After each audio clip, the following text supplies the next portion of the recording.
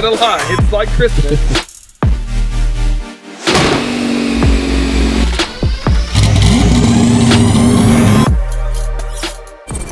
So it's been about 3 weeks since the dyno video, and we have made an immense amount of, when I say we, I always mean Andy. I have zero to do with this fucking car at this point. On the dyno, we had 2 small leaks. One was an oil leak, which was from this oil cooler right here.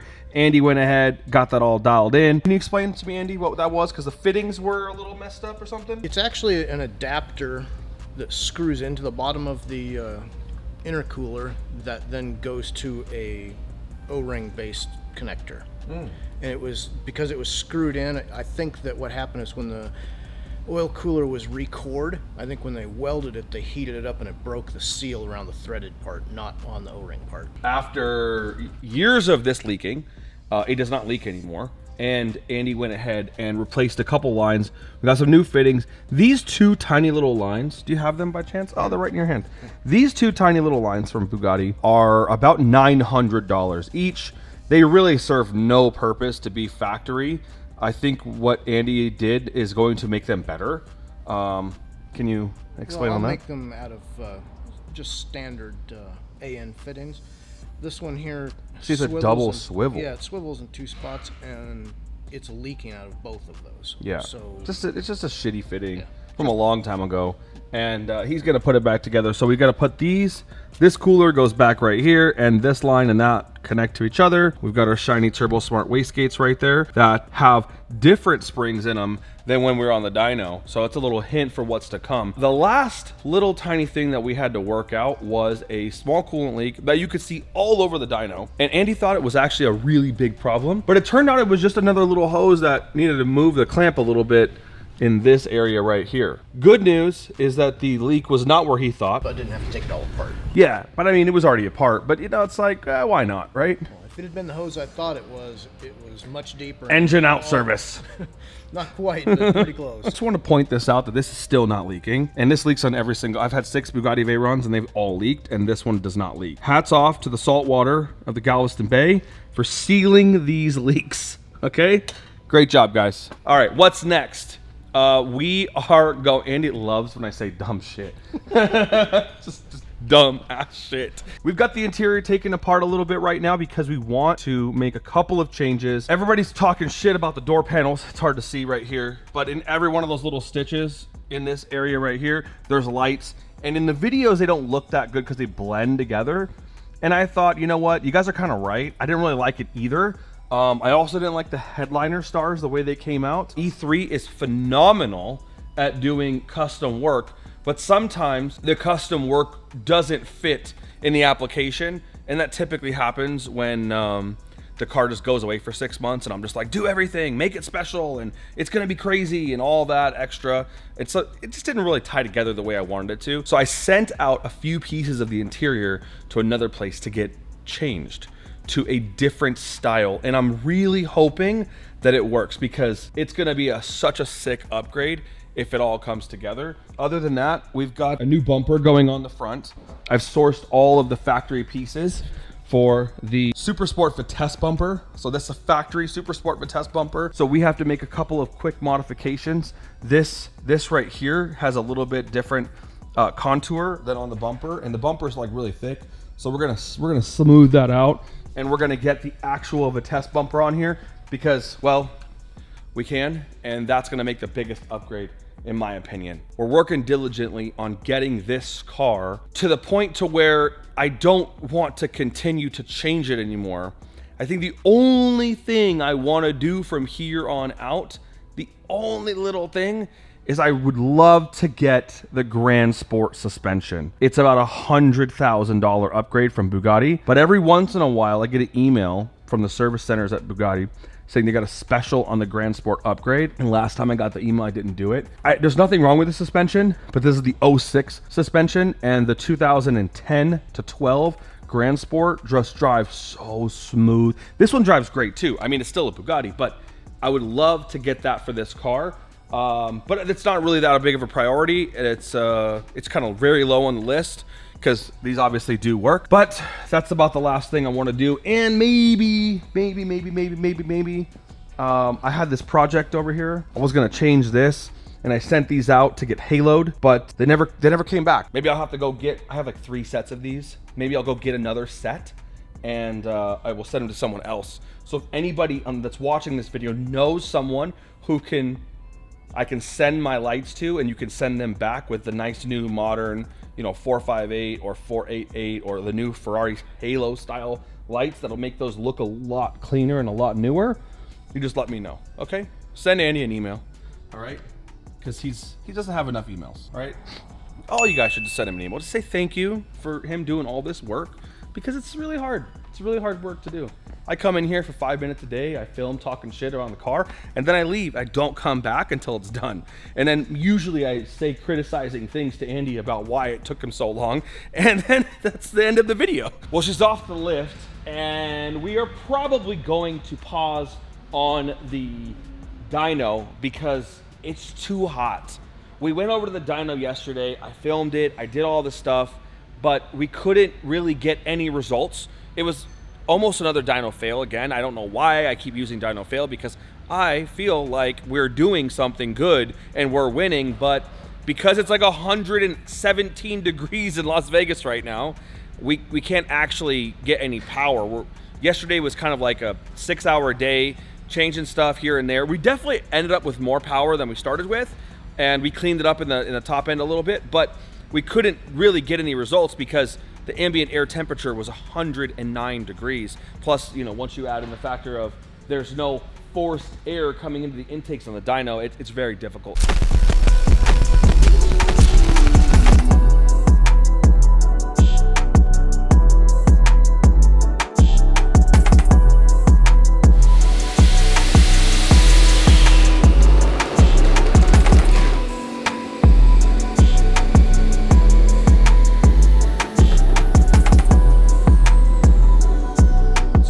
I'm back at the shop, we put it back together. I'm gonna throw the back end, well, Andy's gonna put the back end together, and then I'm just gonna go drive it around and put some miles on it. I'm gonna try to put like 200 miles on it this weekend, and just work through the car and work through the tune and let the car acclimate to the new power, and then we're gonna figure out what to do after that. We have a change. I talked to Matt over the phone after he left yesterday, and we found a new path and a new way to potentially unlock a little bit more top end power. Because right now, we've increased the power by 200 horsepower under 4,000 RPMs, or sorry, 200 foot-pounds under 4,000 RPMs, which is really, really good. But so that is the kind of prognosis on the Bugatti right now.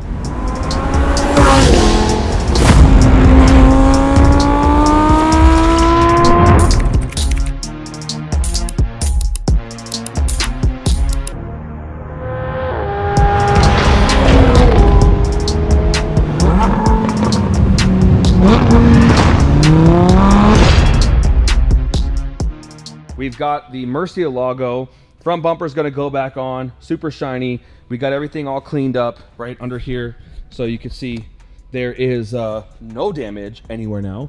And we're basically 100% done with the Murci. When I mean that, it's not assembled yet, but it's all done and ready to go, because in this box right here, we have the final pieces to the car.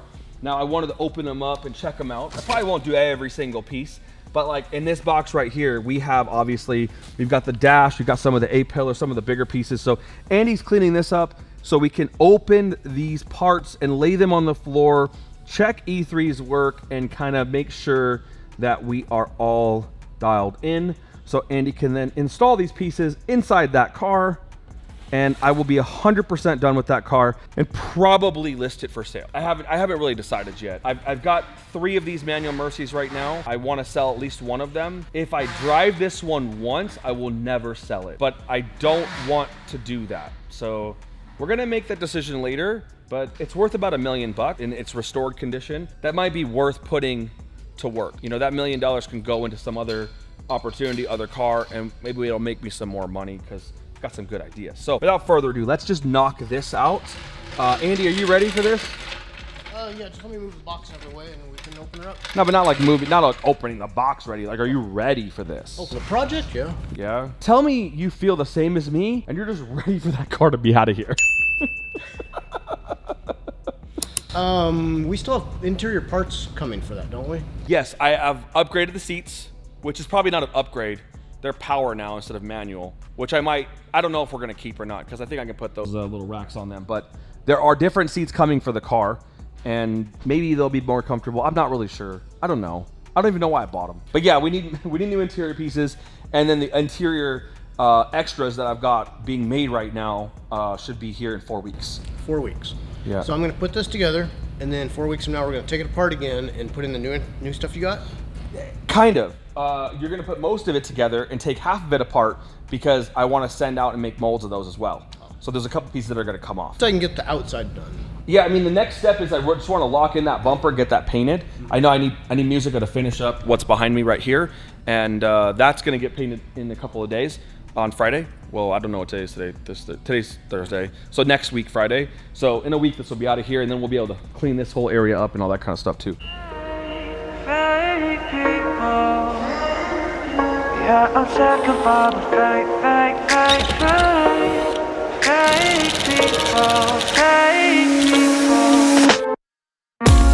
Something about you. Most beautiful piece. Yep. Now, keep in mind that I chose to do no custom features on this at all. This is a strict factory refinish. Okay, that's what I call them now, refinish. The car has about 40,000 miles on it. Damn, dude, this looks great. Damn. This looks really great. Oh. I'm not gonna show you until I fully get this off because I don't want to struggle. I don't want to struggle getting it out. Look at this. Damn. And you just get that. This leather, guys. Crazy. This leather right here actually came from Italy, from the Lamborghini source that from the same source that Lamborghini sourced leather. So this smells, you don't understand, smells like a brand new Lamborghini. This is why I told you guys I cannot drive this car because I will not sell it. I am like, my whole body, everything about me is changing and I'm starting to like perfection. So I can't start rebuilding these cars and refinishing them and then expecting to just sell them because they become like a product of your emotion, you know? I mean, look at this thing. It's like, it's beautiful. The stitch is perfect. So good. I hate to give people unnecessary compliments, but I can't say enough about E3, man. Like, they're really slow, okay?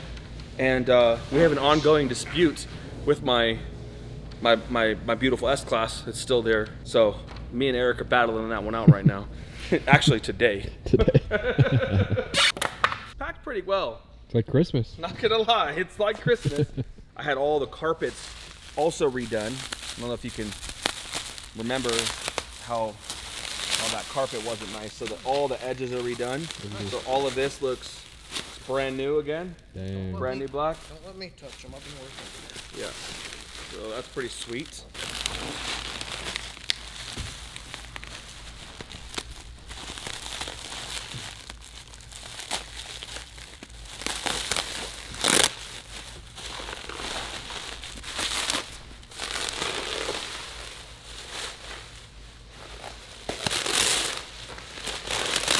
Oh, looking sexy over here. Yeah. Jeez. Wow, that looks so good. It just looks, you guys, I wish you could smell this. Every single Lamborghini smells the same. Every Ferrari smells the same. Every BMW smells the same. And when you restore something like this that lost its scent, it brings back all the memories, you know? Like, I think, isn't it something like the scent is the key to your memories or something? I don't know. But man, look at that. Wow. Whew. No more butt prints. Like about the work they do is you don't have a bunch of wrinkles and stuff where the Yeah, dude, that's like, you don't understand. I send this stuff to Florida because I have not found another interior shop that can do something like this that has factory finish, where it's steamed out, everything is good, it's not loose. I mean, look at those Mercy seats up there. Have been sitting up there for a month, maybe more. I know a local, Beautiful. I know a local guy that can do it, but he's booked out 3 years. 3 years is not going to work for Houston. Nope. We are not a 3-year kind of guy.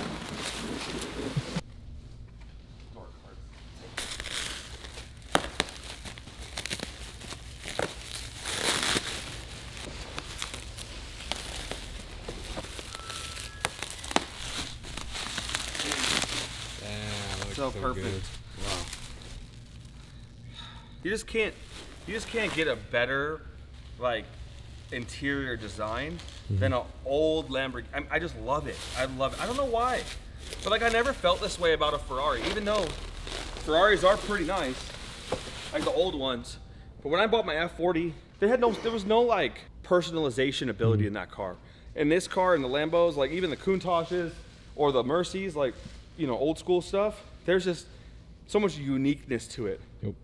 So over here is all of the OEM carbon that went to this car. I took everything out and I had it all refinished, sanded, cleaned up, clear coated. So you can see, I'll take this out. But you can see, it's perfect, Yep. Like this is obviously dirty because it's been sitting here, but this is the top of that.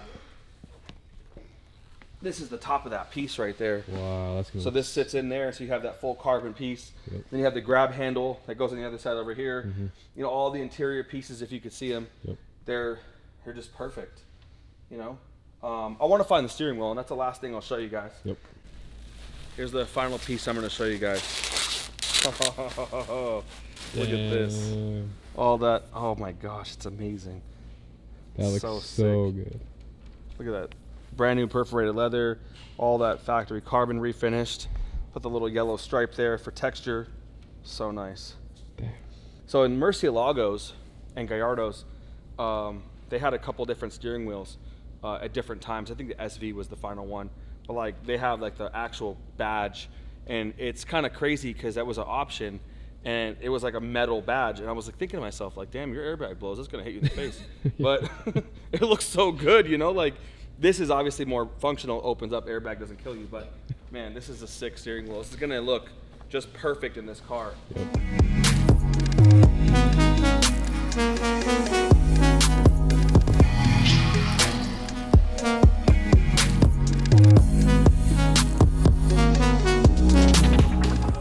Got a bunch of pieces that are black with some yellow stitching on it, and those are the nice ones that are like really detailed, delicate, and everything, but I don't want to unwrap the whole car because I'd like Andy to keep this up and all these pieces wrapped up like this.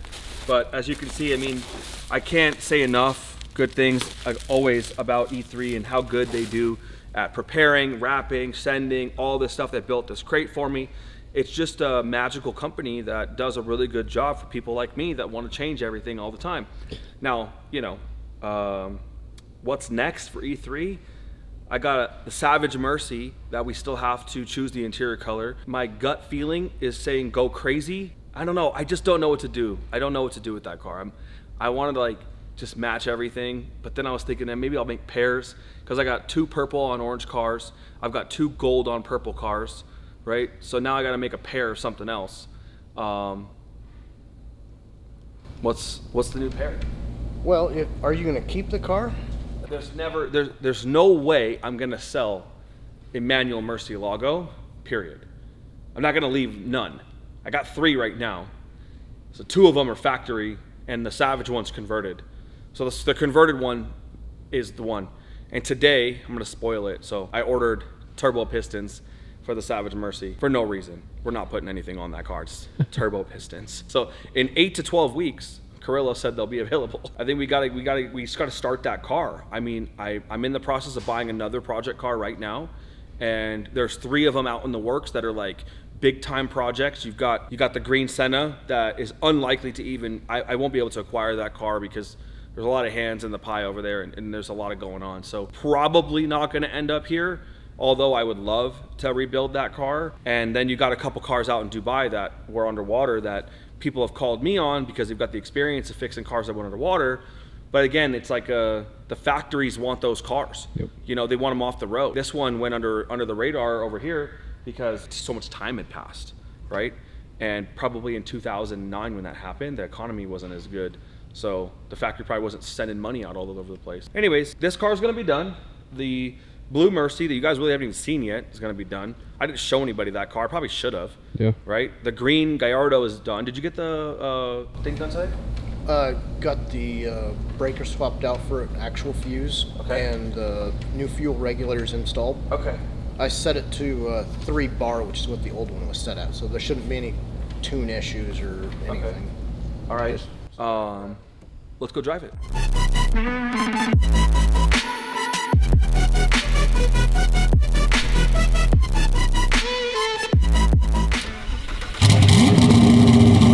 So we had about 850 horsepower in this car when I bought it, and I took it up to about 1400, 1370 something I think, or 1380, and we had a fuel pressure regulator issue.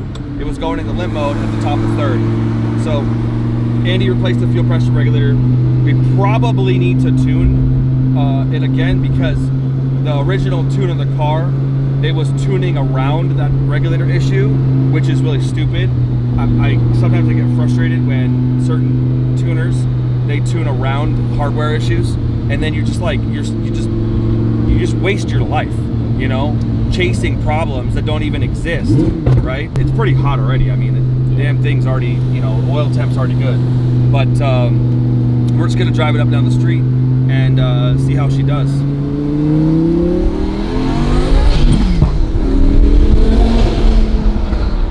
So right now it's tuned to probably around 1,000 horsepower. I'll turn the traction off. Same thing. Right as you shift into third, it just goes limp. And it's not. It really isn't anything to do with the tune now. It's just because we fixed the fuel pressure issue. So it's looking for something else. Yeah.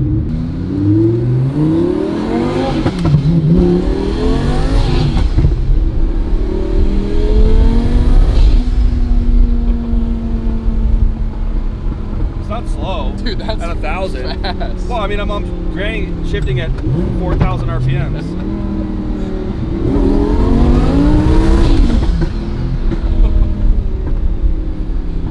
It's okay. Damn.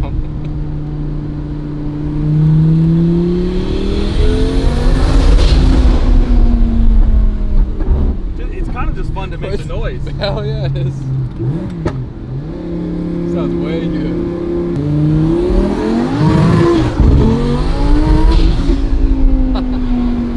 See, we can get out a second, but right when we get into third, it hates it. We're gonna try it one more time up this street. Okay.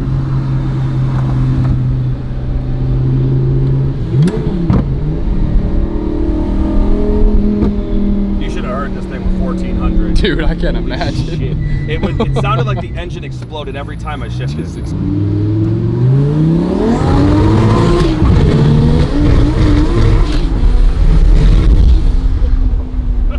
That's insane. Oh, jeez. Well, I got out of third, so I don't know. I'm gonna try that again. Yeah, we might as well.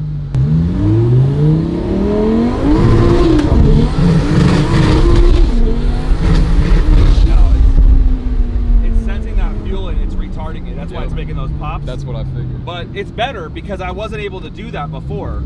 Hell yeah. So it needs to be retuned again, and it's got to go on a dyno. Yep. So it's still pretty fun. Dude, it's crazy.